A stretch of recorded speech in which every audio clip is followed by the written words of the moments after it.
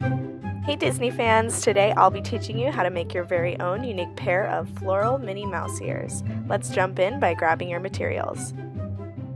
You'll need fake flowers, a headband, black fabric, a hot glue gun, a needle and thread, scissors, cotton balls, a pencil, and a cup. You'll also need a styrofoam poster board like this. Start out by cutting a rectangle off the corner of the poster board. This is all we'll be using. I found it was easier and more precise to use an X-Acto knife to cut this material. Then take a cup or any other circular item about 3.5 inches in diameter to measure our circles for our ears with. I got an app to help me out with this part. Go ahead and trace 2 circles, then cut them out, and these will be the base for our ears.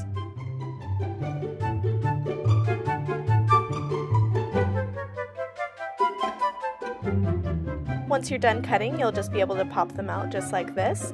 And once you have both done, you can go ahead and take your headband and remove any sort of decoration that it may have on it so that it's plain.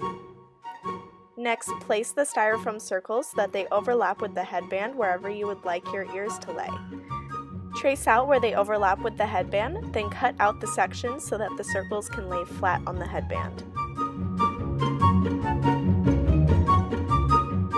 Once you've removed those sections, go ahead and lay that against the headband to make sure that it lays nicely. If you're looking for black fabric, I got this from Walmart for only about 97 cents, and you're going to unfold it and see that there are squares already formed from the folds. You will only need 4 of these squares, so cut out a section that you can work with, and you can see here that I have 4 squares. Next, take your glass and trace out a circle to cut out. It's important to leave about 1 inch of extra fabric around the outside of the circle while cutting.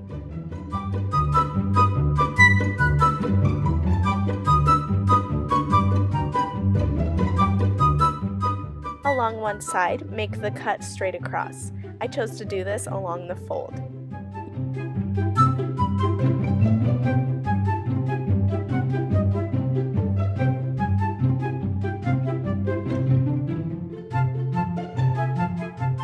You can definitely just fold the squares together and cut all your circles out at once. It's much easier that way. Now that you have your 4 circles ready, cut a long strip a couple inches wide from your fabric. This will be used to cover the headband with. Once your hot glue gun is heated up, go ahead and hot glue the outside of your headband and then roll it onto the strip of fabric. Continue doing this until the end and then wrap the sides around as neatly as you can. I recommend going the easier route and just buying a black headband, but this is what you can do if this is all that you have. Next, take some cotton balls and your styrofoam circle and stretch the cotton so that it covers the circle. I used 4 to 5 cotton balls and created a dome shape to cover my circle with. Set the cotton aside for a moment to glue your circle and then push the cotton on top. This will make our ears more puffy and 3D. Once you're done with that, you can set it aside and then grab the black circles and put them together so that they match up. I find it easiest to thread a needle by pinching the thread between my fingers and running the needle between. Then you're going to want to pull your thread all the way through and cut it at the end, and at this point it's doubled up and you're going to want to tie it at the end so that when we pull our thread through it doesn't go all the way through and that it stops at the knot. We are creating a very simple stitch along the outside by going in and out and weaving through a few times and then pulling the thread through.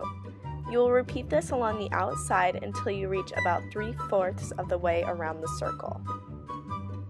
Make sure that once you're done weaving in and out that you pull the fabric apart so that it doesn't bunch up. Taking a closer look, you can see I'm just going in and out and weaving through and then pulling it through. Now that we're about 3/4 of the way around the circle, go ahead and finish it off by tying a knot and cutting off the excess. Next, flip this inside out so that you create a pouch with the seam on the inside. Take your circle with the cotton attached and put it on the inside of the pouch. Once you're done stuffing it inside, you're going to sew up the rest of the ear. For the remaining part of the circle, go in on one side and out the other, and then loop around to the other side. And you're going to repeat this process all the way down. And if you wanted to create pleats like I did here, just pinch a couple of places in the fabric and then sew it in the middle. Continue sewing to seal the rest of the ear and then finish it off and cut off the excess. Then go ahead and place the ears onto your headband in whatever way you think is best. Next, secure your ears on using hot glue and press down very hard to make sure that they don't come off. You can reinforce the back by using more hot glue if you wish. Now we just have some plain mouse ears and you can decorate them however you wish, but I'm going to use flowers. Be sure that when cutting off the flowers, you cut as close to the flower as possible. Next, just put some hot glue on the back of the flower and press it hard onto the headband and make sure that it's very secure. Continue adding flowers with whatever pattern you would like. I added purple, white, orange, and yellow, and it ended up looking really cute.